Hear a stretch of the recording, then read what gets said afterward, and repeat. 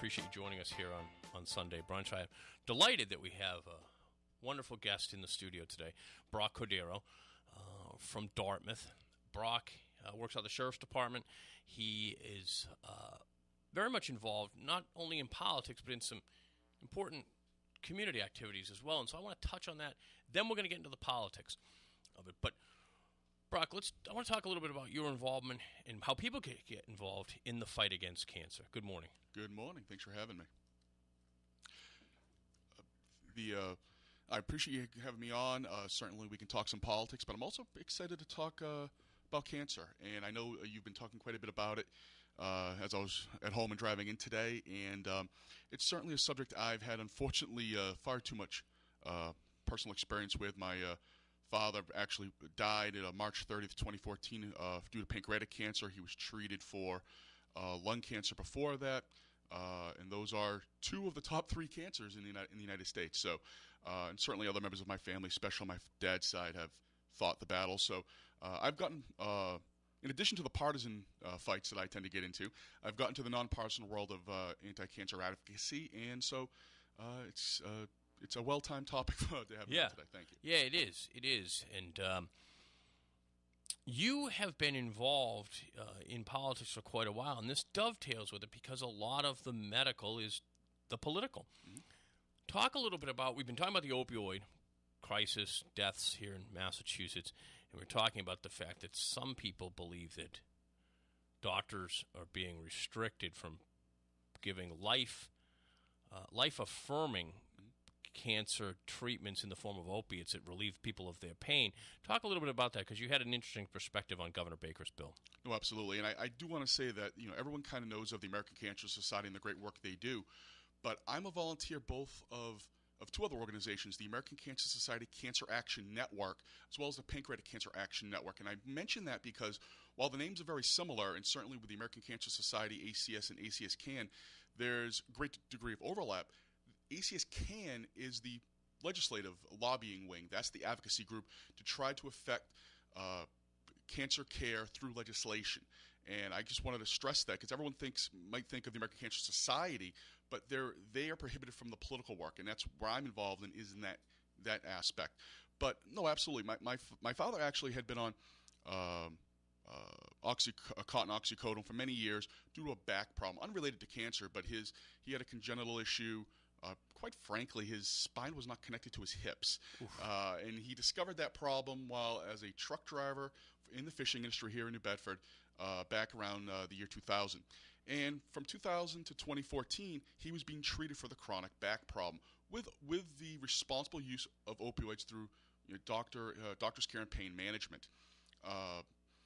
But his doctor had the philosophy back in 2000 of we're going to put you on these medications. And yes, you will become addicted, but quite frankly, your ability to function going forward necessitates the use of these drugs, and we'll worry about getting you off them if and when surgery was successful or what have you. And surgery was not successful. Mm-hmm. But he couldn't have lived a functioning life without them. Absolutely not. Right. I mean, even with them, it was extremely challenging, but without them, it was impossible. And so this particular aspect of the opioid crisis is very important to me because what I have been terrified of is to see those in legitimate need of pain management through the use of opioids falling through the cracks and being neglected. Actually, I had an exchange on Facebook one day with a local police department who was cheering Governor Baker's legislation to curb opioid abuse. And not that they were wrong, but from my perspective, I was afraid that the legislation would be too broad, too much of a broad brush, and have those chronic pain sufferers fall through the cracks, especially those who are suffering from the chronic pain of cancer. As a volunteer activist with the American Cancer Society Cancer Action Network, I can attest that concern is shared by the organization nationwide as we fight the opioid crisis. And just about a month or a month and a half ago, I was at a New England Advocacy Summit where this question came up. And ultimately, while perhaps not a perfect union here, the consensus was that the governor's proposals were sensitive to the chronic pain needs, but it's still something that I think we need to keep an eye on, because I'm firmly convinced that there are those who are suffering debilitating cancers and other diseases who may not and are very likely not getting the full and adequate pain management treatment that they need and that they deserve due to an overabundance of the fear of government regulation and oversight. Yeah, no, I was at the pharmacy one day and a gentleman in front of me, they couldn't fill his prescriptions. And as I looked at the guy, I realized this guy's obviously suffering from cancer. He's in real rough shape. And the pharmacist was able to get it through. But the pharmacist was pointing out to him that, because this is an ongoing problem for them. This is just at the start of it. They said, well, this doctor has prescribed too many opiates, and so they're shutting down everything going forward for this period of time. They were able to get the guy's prescriptions, but it seemed like a lot of hassle. So that's good. They think that Governor Baker's legislation's pretty good from the advocates for people who are in pain, but it is something to watch. It's certainly an imperfect balance, but a balance that is being sensitive to the needs of those chronic pain sufferers. I actually, I do know some of the governor's staffers in various agencies, and I had lengthy conversations with them about this very issue. And my fears were, I won't say put to rest entirely, but certainly alleviated that the administration was being sensitive. But just going back, with my father, granted, we're talking March 2014, so maybe not the most recent peak of the opioid crisis, but there were many a time where my father would go to the local pharmacy where he'd been getting his prescriptions for many years. They wouldn't have them. He'd have to wait several days in misery, waiting to have those prescriptions filled because of the regulations of how many pills for how many days. Was the prescription written appropriately, and whatever technicalities they had.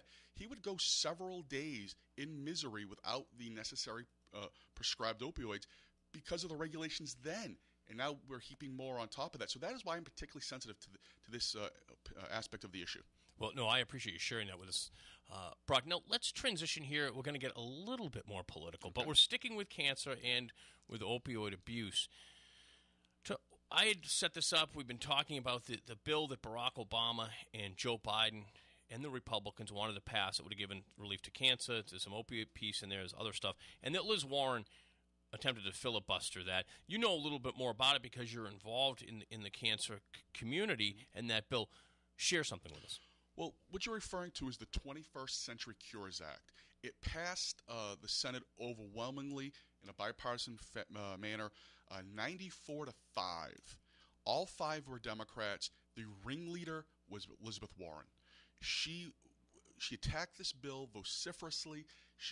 It was, to me, rather disgraceful. It's to put it in perspective, this was the largest overhaul of health care since the Affordable Care Act, since Obamacare. It included several pieces of very important legislation, such as the BRAIN Initiative, funding for the National Institutes of Health, and from my perspective, particularly the Precision Medicine Initiative and what was ultimately called the Beau Biden Cancer Moonshot. The moonshot, as your listeners may recall, was actually a part of President Obama's last State of the Union address. It was his goal to fund cancer for the next 10 years, to fund cancer research. And for those of you folks who don't realize, Beau Biden was Joe Biden's son who died of cancer. Absolutely, he died of brain cancer. And this bill, which enjoyed bipartisan support in both houses, passed overwhelmingly, signed into law at the very end of Obama's administration, was an instance where Elizabeth Warren, when given the opportunity to stand up and deliver for her constituents in a matter of literal life and death for cancer, for opioids, for traumatic brain injuries and other brain diseases, and other research, she failed. As far as I'm concerned, and obviously I'm a political animal. I'm a Republican activist, but I try to be very nonpartisan, nonpolitical when it comes to cancer issues. She failed because in my estimation, she put her own political future in her grandstanding ahead of what was right for the people of the Commonwealth of Massachusetts in the United States. She let the perfect become the enemy of the good. Her perception of the perfect. Maybe she wanted some more funding. She raged against what she saw was giveaways to big pharmaceuticals. I understand that. But when push came to shove, the vote was 94-5, and she chose to do nothing over funding cancer, opioid, brain, and other vital medical research. It's really quite fascinating because we've mentioned this before, but it's really worth going over again. The Obama's people went to Governor Baker to try to stop what Liz Warren was doing and her growing influence in the Democratic Party, and they went so far as to leak the story to the Boston Globe, which felt very comfortable running the story, that Liz Warren was an obstructionist on this bill, and that President Obama had to go to Republican Governor Charlie Baker to try to preserve what was really a very important bill for his administration. Well, absolutely, and Governor Baker has been a real friend to the cancer community. You may notice about once a year he gets his head shaved for a cancer cause. He's donated. I know personally he's donated money from his own pocket to cancer charities. His inauguration day, he was wearing one of my purple Pan-Can bracelets at the inaugural balls. And that's just a small thing. Matter of fact, just November 17th, he proclaimed the day Pancreatic Cancer Awareness Day in the Commonwealth of Massachusetts. And some of that sounds like minutia, but I mention it because when pancreatic cancer activists went to Washington, D.C., June of last year, I believe it was June 21st, about 20 of us or so went to Elizabeth Warren's office, met with her staffer, and Elizabeth Warren's staffer, Ashley Columbe, legislative aid and special assistant, was very nice. He met with us and we heard our concerns. Many of those concerns were actually in the 21st Century Cures Act, which Warren did not support. But when we asked her, for example, just a simple thing, would you please join the Congressional Caucus on the Deadliest Cancers? By the way, at the time, there was a whopping one Massachusetts legislator on that caucus, and it was co-chair Joe Kennedy. Okay. Now there's two, actually, our own congressman, and I'll be bipartisan. Our own congressman, Bill Keating, later joined after I spoke at length with his staffer who met with us, whose father also died of pancreatic cancer. But so now there's whopping two on the caucus. Senator Markey had pledged to join but has not yet fulfilled that pledge. But I mention this because her staffer sat there with us, 20-some-odd members of Pancreatic Cancer Action Network's Boston affiliate, and with a straight face told us, well, that's not really something that the senator does. That's more of a House thing. Of course, I have a whole list of senators who are members of that committee, but even when given the opportunity to take which is largely a symbolic action as a nod to those fighting, quote-unquote, the deadliest cancers, and those are cancers that have a 5-year relative survival rate under 50%. Pancreatic cancer actually is at 9%. It just became 9%. When given the opportunity, again, her office punted. And that's why I don't mean to be partisan on these health issues, but her inaction does not match her rhetoric of being a candidate and a senator for the people. Brock, let me tighten that up for you for those folks at home that didn't understand or get exactly what you just said, because it's shocking. It's unbelievable, quite frankly, not only that they rejected it, but the manner in which they did. So you and about 20 representatives of the Boston affiliate of the Pancreatic Cancer Action Network went down to Washington or to Boston? Washington, D.C. Went down to Washington, D.C. on your own dime. Yes. And to lobby on behalf of cancer research. And you wanted a simple thing, basically symbolic. You wanted her, well, symbolic unless you have cancer or someone in your family died from it, I guess. I have people in my family die from pancreatic cancer, as you do, your dad.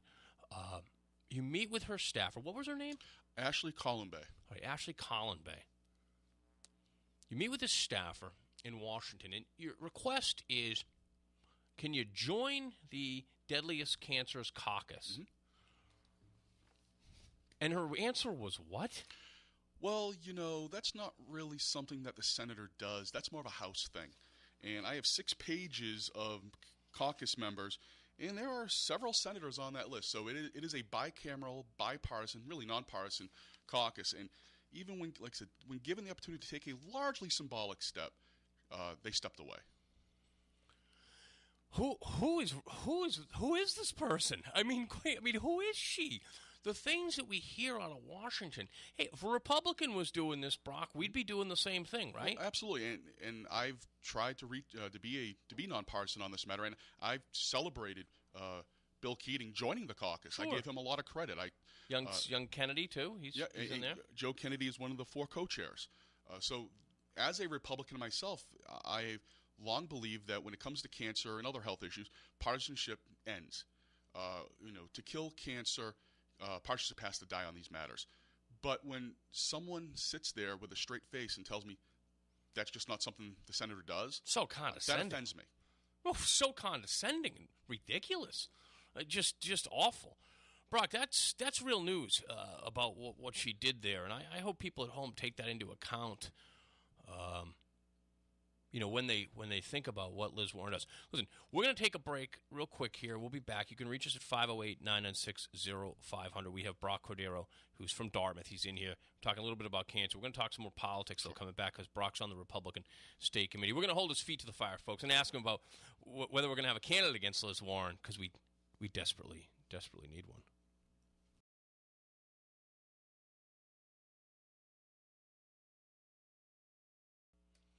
And this is Sunday Brunch, and I'm the host, Chris McCarthy, and I'm glad you're able to join us. If you'd like to speak with us, you can at 508-996-0500. My guest in studio today and through the remainder of the hour is Brock Cordeiro. We're talking about cancer and really some unfortunate stuff from Liz Warren's office. And we're going to move on from that for a second here, because it's just so crazy what I just heard about the way you folks were treated by her staffer, and you're representative of everybody whose family suffered from cancer and those who are going to suffer from cancer, whether they realize it or not. But Brock, you're on the Republican State Committee. Let's talk about that. Let's go for it here. We have a U.S. Senator who must have a challenger.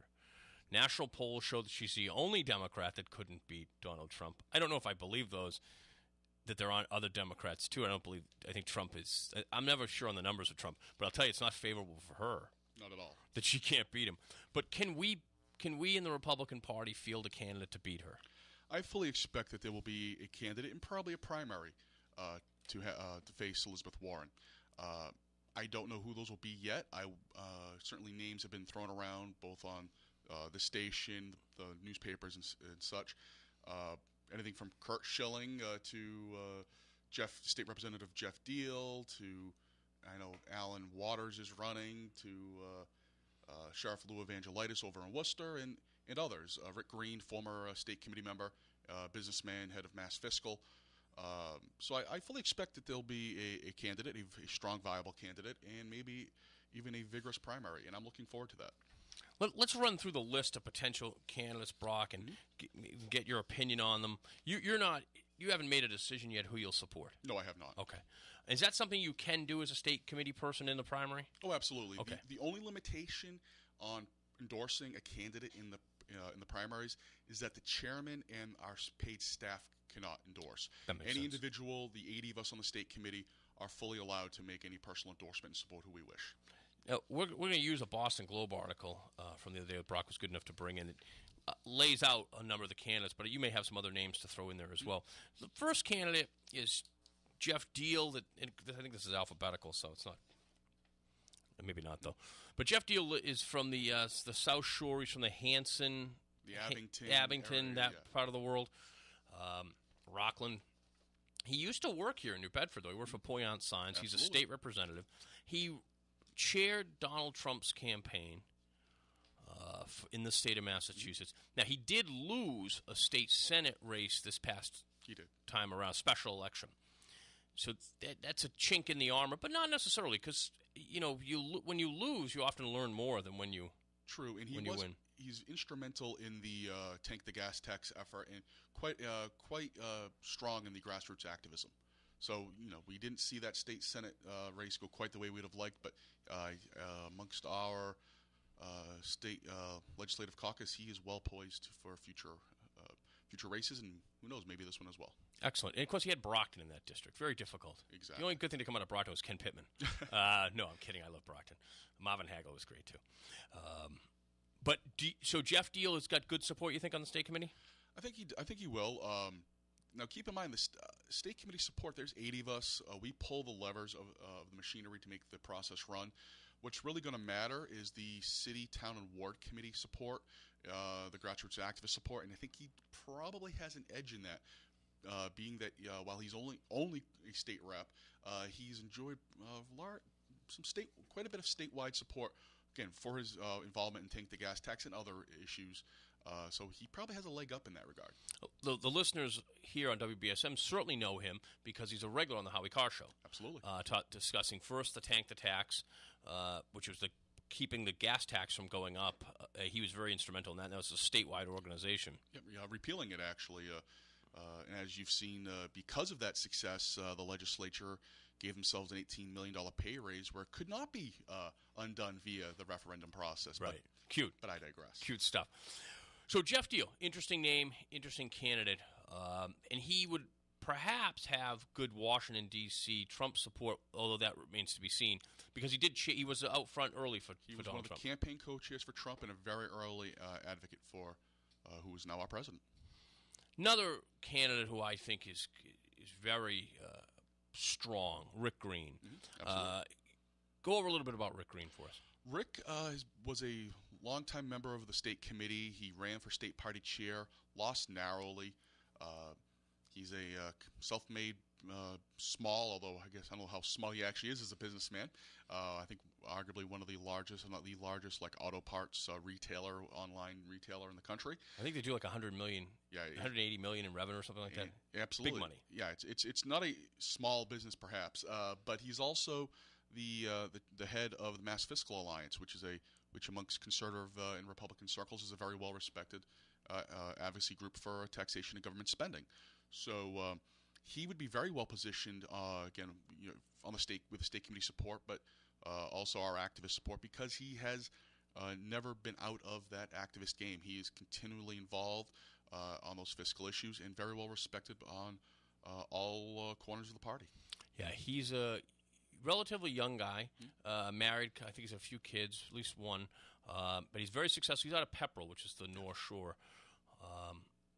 He and his brother. This is interesting. He and his brother started an online auto parts retailer, and I don't know if they were the first ones to do it, but they would put the videos up and show you how to actually use the part to do the work yourself on your automobile. So you'd get the part, but you get the video as well. You could see that, so it'd show you what to do. And he did that while he was getting his MBA at the University of Virginia. So Thomas Jefferson's alma mater. I find Rick Green to be very, very impressive. He also, as you point out, has never fallen out of the activist community. He lost a very close race for state chair of the Republican Party and stayed involved. Yeah, absolutely.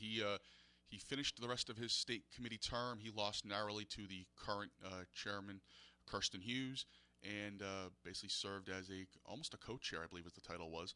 But he's been in the daily grind of conservative Republican activism, and it never left. So I would not be surprised if he does eventually toss his hat into the ring. Yeah, and he has that think tank, Massachusetts Fiscal Alliance, which has played in the rough and tumble politics of the state legislature. He's got Jim Rappaport on his board, who many people recognize as a longtime member of the Republican Massachusetts Party. Former state party chair himself, former candidate for lieutenant governor, certainly very well respected in the state party circles.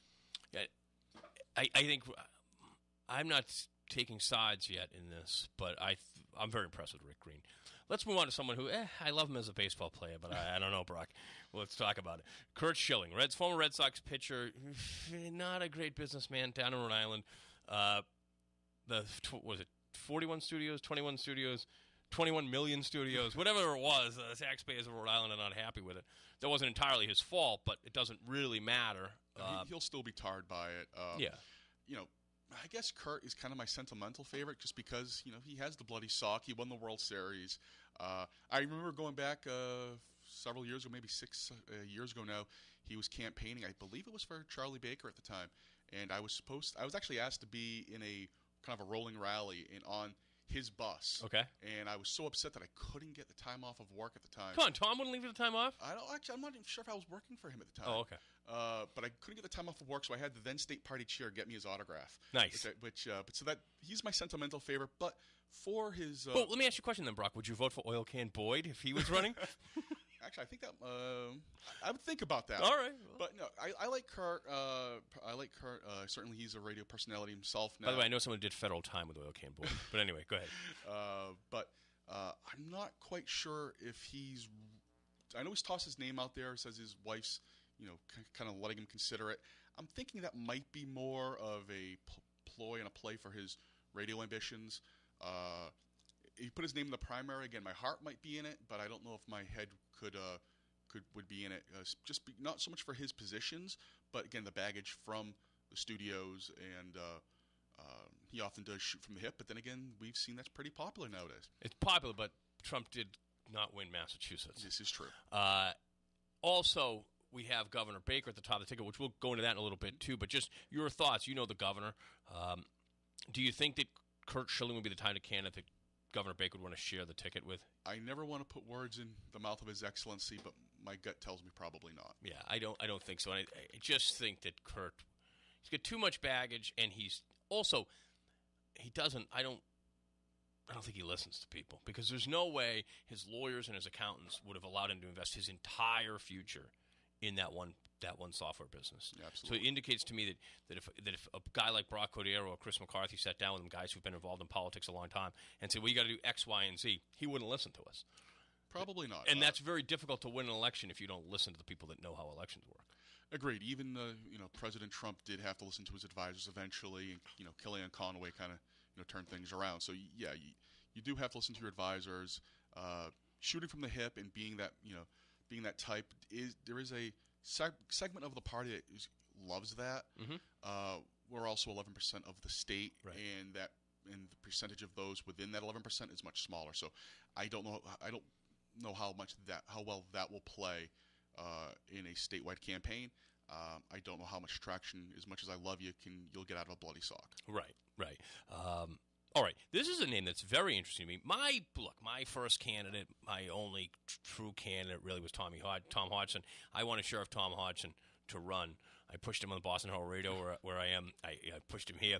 He's not running. He loves his job. I think you agree with that. But we do have another sheriff in this race, possibly, Lou Evangelitis, who's the Republican sheriff of Worcester County. You know the sheriffs. Yep. Give us a little bit of information. I've known Lou for a while. He's a former state rep himself.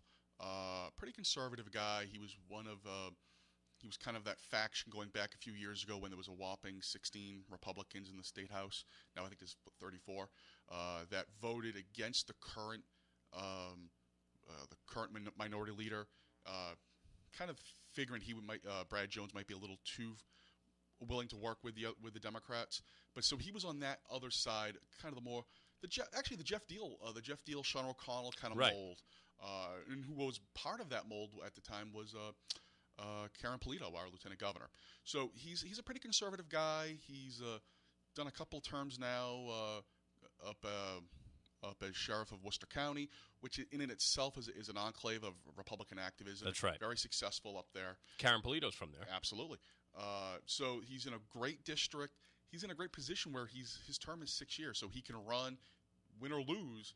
He's still sheriff if he fails. He's not giving up his seat, and he's rather popular. So he's also the only Republican taller than Charlie Baker. Probably.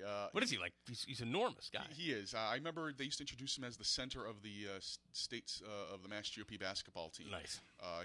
I'm not a small guy, but he makes me feel very tiny. Yeah. No. He's a very tall guy and a nice guy.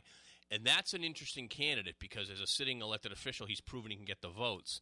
Absolutely. And I think he beat Guy Glodis, but I'm not sure if Guy had retired. I think that might have been a retirement. Oh no, Guy Glodis ran for lieutenant governor. Yeah. I went to school with Guy Glodis. I know Guy. He's a nut. I like him. He was the only Democrat member of the Republican college, the UMass Amherst Republican College.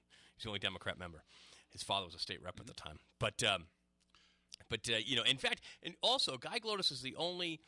He and the woman from Roxbury, whose name escapes right now, Senator Wilkinson. They're the only two people who voted for Mark Montigny for Senate president. Kind of an interesting group Mark cobbled together, isn't it? It is. Okay, now another candidate, and we're talking with Republican State Committee member Brock Cordeiro from Dartmouth because he's got an insight here on what's going on. Another name, Gabriel Gomez. Now, we have not heard from Gabriel in a while. Gabriel, he's a former Navy SEAL, and he ran for U.S. Senate in the special election of 2013. What are your thoughts there? I don't know how. I haven't spoken to him in a while. I don't know quite what his ambitions would be here. I know he's definitely going to be coming from not a Trump perspective. within the party, he was savaged a little bit for being more on the moderate side of things. Him and I disagreed on some social issues, but he's got a great resume as a former Navy SEAL and businessman. I believe he was in the investment world after leaving the Navy.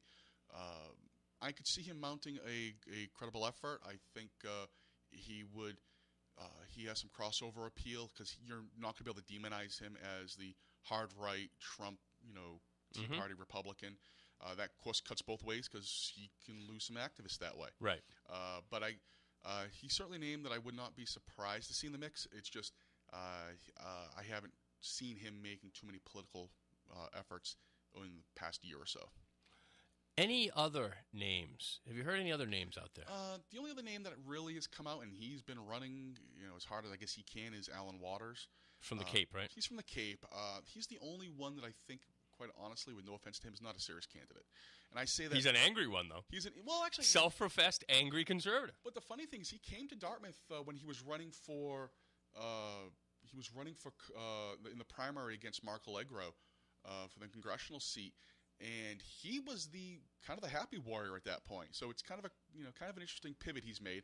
And the only reason I say I don't think he's quite serious is he's left the Republican Party at one point to run so he didn't have to run in the primary against Mark Allegro.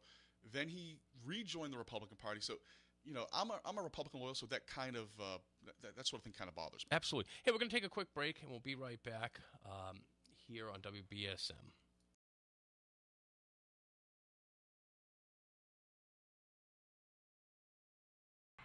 And good afternoon. I am Chris McCarthy. You are listening to Sunday Brunch, and our guest is the very informative Republican State Committeeman Brock Cordeiro, who I appreciate you coming in with us. Brock represents the Greater New Bedford area.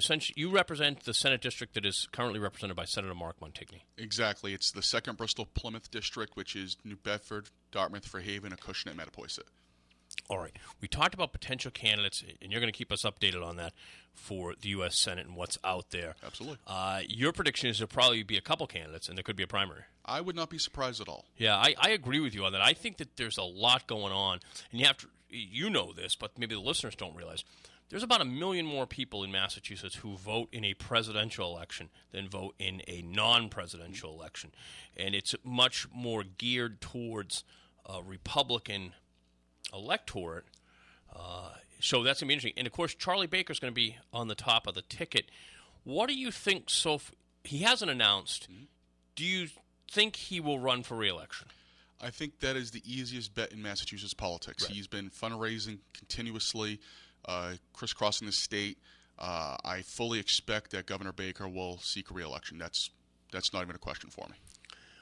Is the Republican Party looking to field a full slate of legislative candidates to run with Charlie Baker, or is that not a priority? It's certainly a priority. Whether we'll achieve that, that's unknown. I mean, we are always, one of the roles in the state committee is to try to recruit candidates. For example, just this past cycle, we had someone who contacted me, met with him, connected him with the state party, very interested in running for the seat of Chris Markey. Ultimately, he didn't decide to run.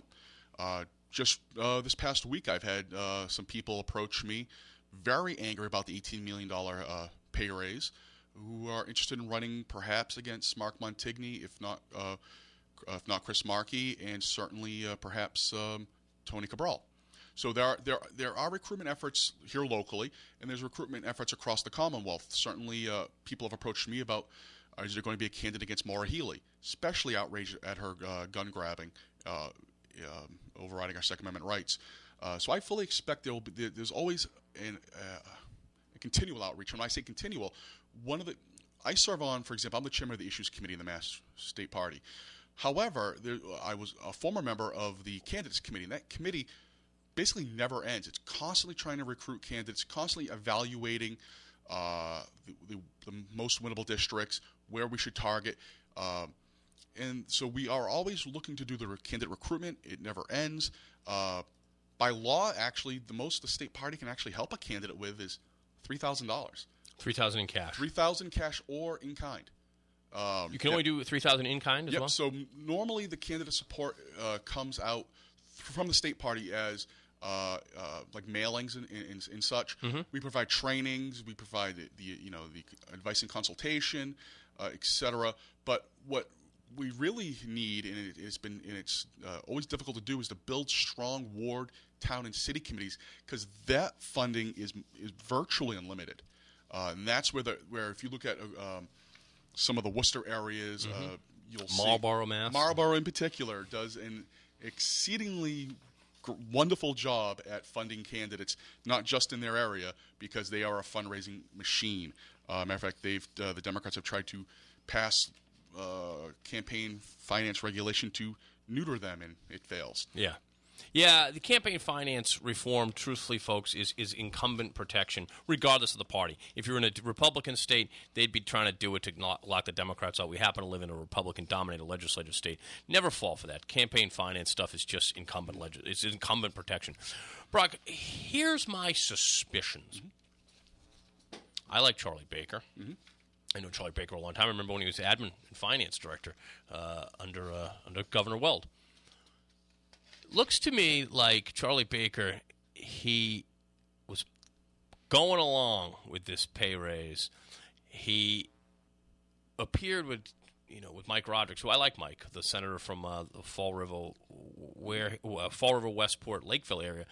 He appeared at Mike's fundraiser the same week of the pay raise and the veto, and he appeared with Senator Rosenberg. Yep, over at Bittersweet Farms. Yeah, over at Bittersweet Farms. So my question is, how does that hurt? Doesn't that hurt the Republican Party's attempt to recruit candidates? I don't think it hurts the recruitment efforts. It's certainly something, let's just be honest, I do not do. I have Democratic friends. I have unenrolled friends who run for whatever office, partisan or not. I don't go to their events. I love you. We'll have a beer or two, but we're not having a beer or two at your event. Right. So that's something where I disagree with Charlie on. But I don't think it hurts the recruitment efforts. But it certainly does have a dampening effect on some of our activists, no doubt about it. I mean, Charlie has the kind of a charm offensive with the Democrats, and I don't want to say he plays the good cop to the state party's bad cop, but effectively that's often what it is. So I wouldn't have counseled the governor to go to Mike Rodrigues' event. And you know what? Mike Rodrigues is someone who I'm working with right now on a nonpartisan piece of legislation. Not a bad guy, but he's a Democrat, and I prefer not to do that sort of thing. But so while I don't think it hurts recruitment, it is a temporary wet blanket. Absolutely. Yeah. No, I like Mike Rodrigues a lot. I think he's a good guy. I consider him a friend. I'm very friendly with Mark Montigny. I think he's a great guy, but I can disagree with him on issues. Just when you're the governor. Now, I'll take the other side, though. He has to work with those guys. Absolutely. And traditionally, they're not going anywhere. And so it's in the governor's interest. If his choice is to stand next to a guy who's definitely not going to win versus stand next to a guy who's definitely going to win, it's definitely in his best interest to stand with the guy who's going to win regardless of the party. No, absolutely. And I think that's where the governor's coming from. Again, he has a bit of a charm offensive. Let's just be honest. There are 160 representatives, 40 senators. Out of that, there's roughly 34 Republicans in the House and 5 in the Senate, maybe 6. He has to work with Democrats. This is Massachusetts. I mean, it's I may not like the demographics. I'm obviously working the best I can to change that. But this is not Texas or the Virginias or the Dakotas. You got to play the card you're dealt, and the governor, has a fistful of Democrats in his cards. So certainly understand why he does some of the things he does that maybe I wouldn't do. But again, let me be the bad cop to his good cop, and we'll deal with that. And in all honesty, we can't criticize Elizabeth Warren for being unable to get along with people, and then applaud, and then beg Governor Baker to do the same thing, right? Well, absolutely, and like even myself, I mean, I was quite appreciative when Senator Mark Montigny, who I'm charged with finding someone to run against him and defeating him. Yeah, good luck. But when I had a rather bipartisan pancreatic cancer study commission bill come up, actually it was an amendment come before the legislature in November of 16. The reason I mentioned is he was my Senate sponsor. Mm-hmm. You can work with Democrats. Oh, absolutely. It's not a blood feud, but there are certain lines that I think do need to be maintained. Personally, again, I don't go to Democrat or unenrolled fundraising events, but also I'm not up there under the Golden Dome dealing with them day in and day out trying to pass legislation. Governor, I heard him say yesterday, he's soft on people, he's hard on issues. Yeah. And perhaps that's a way of getting things done effectively. He looks to me like he's taking a book. You may be, the older you get, you hear this less often, so I'll compliment you. You may be too young to remember the Bill Weld race of '94, or not. You may not have been active yet. I wasn't too active. Okay. I'm getting up there in age, but I'm not quite there yet. Right. But I was involved back then, and when Bill Weld ran for re-election in '94 against Mark Roosevelt, his campaign co-chairs down here were Democrats Paul Walsh and David Nelson, and his parties were like a Democratic fundraiser down here at the Century House, and he rolled over his opponents. And so my question is, do you think you weren't intimately involved at that time, but that looks to me like Charlie Baker, who was intimately involved with Weld. That looks like the playbook he's following. Are you worried about any of these Democrats who so far presume to run against Charlie Baker? I do think that's his playbook. I mean, Governor Weld is a huge influence in just the life of Charlie Baker. I'm always the eternal pessimist. I assume the worst. I tell you 1,000 ways why Charlie Baker should have lost last time and why he'll lose. He could lose again. Right. That said, the candidates who are running out who either have tossed their hat in the ring or are expected to, I'm concerned. I'm not worried. I think the first act of the recent announcement of in fact I forget his name.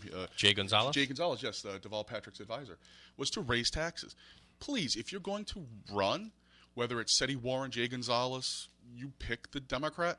Please announce that you want to raise taxes, especially after the $18 million pay hike. Please, the governor I'm sure will run a re-election on that all day long and win. Yeah, I think anyone. It's a Democrat state. Anyone can possibly. It's like any given Sunday, something could come up. I think Baker's in pretty strong position. I would be concerned a little bit about Seti Warren, but I think that so far so good for Charlie Baker. But listen, we have a call who's been patiently waiting, and I appreciate that. So we're gonna go to that caller. Good afternoon. Thank you for holding your live on WBSM. Possibly, it's like any given Sunday, something could come. Yeah, it was me. It was me in the background. That's what you heard. You were a great caller. I was a great caller. That's how I ended up getting here. We're talking to Brock Cordeiro from Dartmouth, who's on the Republican State Committee. Brock, here's a question.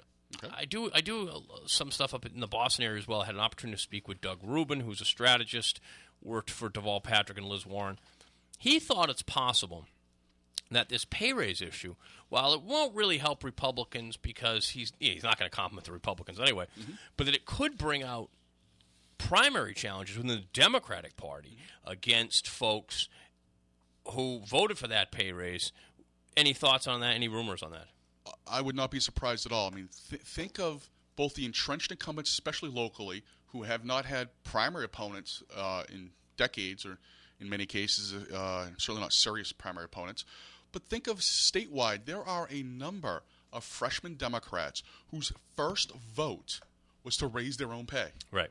I mean, this is the gift that's going to keep on giving, I believe. I've seen it just locally where people who, they're politically active, but they've never thought of putting their name on the ballot.